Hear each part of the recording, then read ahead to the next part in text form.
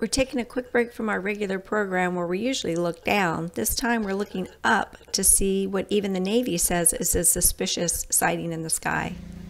While we're working on the catamaran, something caught my eye. I looked up and I saw this sphere floating through the clouds above and below. It seemed like it was changing altitude.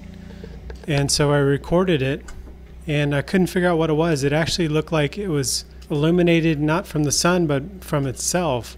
It was illuminated on all sides, and it had a dark center. It doesn't show up real well on camera, but it stayed above us for hours. So this occurred on Sunday, May 16th, 2021, and I looked up online, and the Navy had also reported UFOs around that same time.